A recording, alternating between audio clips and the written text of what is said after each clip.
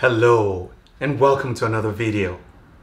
Now this video is a very special topic. It's called related rates because we're not just dealing with one quantity, but we're dealing with quantities that relate to each other.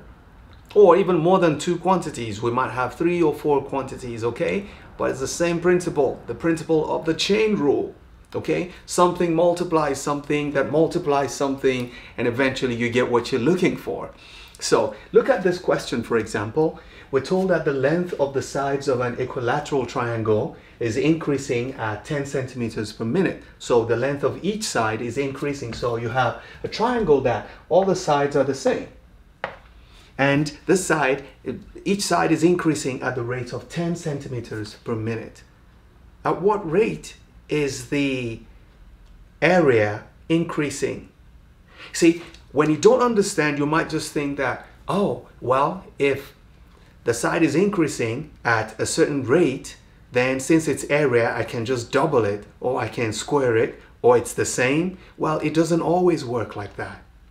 So do not make those assumptions, because that's what students do when they don't know what to do. So remember, this is an application of the chain rule. So in order to help yourself, why don't you recall what the chain rule looks like? Let me write it.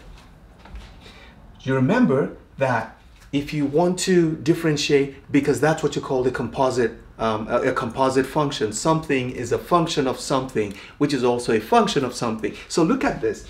The area of this triangle is a function of x. Okay, and you can now write x as a function of time, which is what they've given you. So look at this way, that y is a function, or let's not say y, let's say the area now. So let's say the area is a function of x. But you're not looking for the relationship between the area and this. That's not the question. The question is saying, at what rate is the area increasing?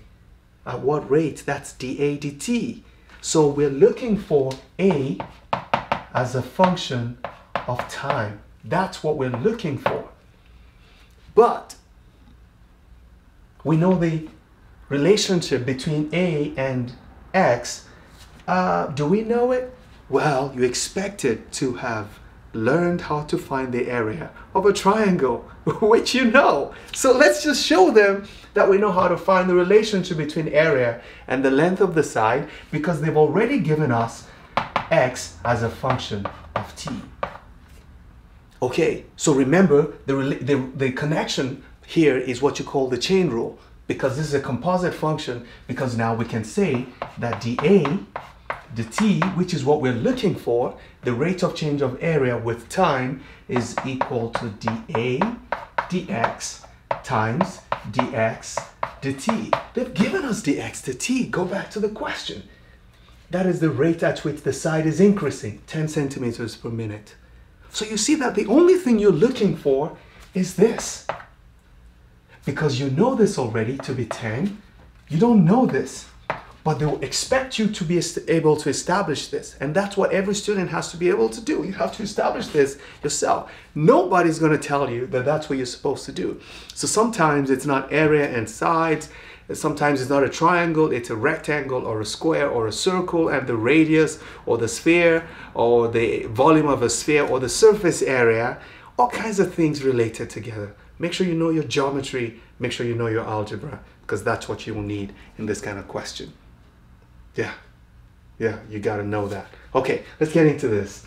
So let's do first things first, okay? We've established the relationship that we're gonna have, that what we need is to actually say dA dt, which is what we're looking for, is dA dx times dx dt. Well, we know dx dt is already given in the problem, and we're asked to find the rate at which the area is increasing, which is dA dt. This is the only part they never told us, which they expect you to know. So we're going to say dA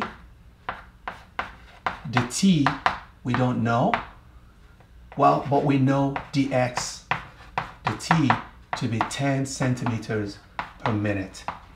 So how do we establish dA dx? Well, we have to be able to find the area of an equilateral triangle in terms of the sides. So let's do that quickly. So let me just write what you're supposed to do here. Find the area in terms of the sides, which will be x. So let's say we have an equilateral triangle.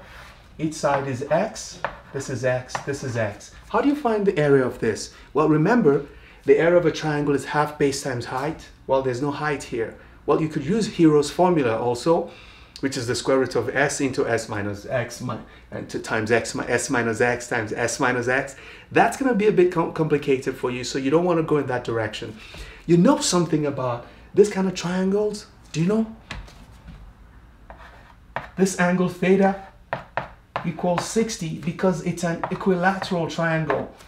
So all the angles will be 60 each. Use that and use this other formula that the area of this triangle is half AB sine theta, where AB will be the two sides that formed sine theta. Well, we know all the thetas are 60 degrees and all the ABs are x and x. So we can conclude that this is 1/2 of x times sine 60 degrees. That will be equal to, well, we know x times x, that will be, so what is sine 60? Let's write it, 1/2 of x squared times rad 3 over 2. You need to know this also, okay? This is something you must know at this point. Okay, so if we multiply these together, you'll end up with A being equal to rad 3 over 4x squared. This is the area of any equilateral triangle. All equilateral triangles, this is it. You just need to plug in what x is. Now, what's the rate of change of area with respect to the side? That's our dA dx, which is what we need to find this, because we already know this. So let's do that. What's dA dx?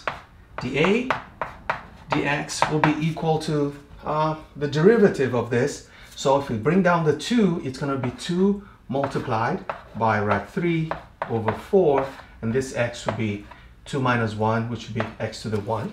And that gives us that. Let's go here. So now we say that dA dx equals, this 2 will take out one of the 2, so you have rad 3 over 2. So this is going to be rad 3 over 2x. That is dA dx. So that's the most difficult part of this problem. Maybe the second most difficult part. The most difficult part is knowing that you need to find a relationship between the area and the side. That should be the easiest part. Okay, let's just go into this. Now let's end this. So this is our formula. We already established this. We already know this. Let's do it. So finally, we say dA dt equals dA dx times dx dt. What is dA dx? We've got it. It's square root of 3 over 2x. And what is dx dt? It's right there, 10 centimeters per minute. So we just write 10. Well, what is x? Oh, they gave us x in the question. Let's write that somewhere. X equals 30 centimeters. Okay, we forgot to write that from the question. So now we can plug in 30 in place of x. And that's going to be rad 3 over 2 times 30 times 10. Okay, that looks like it's going to be, that's it, 150 rad 3. And because it's dA dt, the unit of area is centimeters squared, and the time is in minutes. So it's going to be centimeters squared per minute.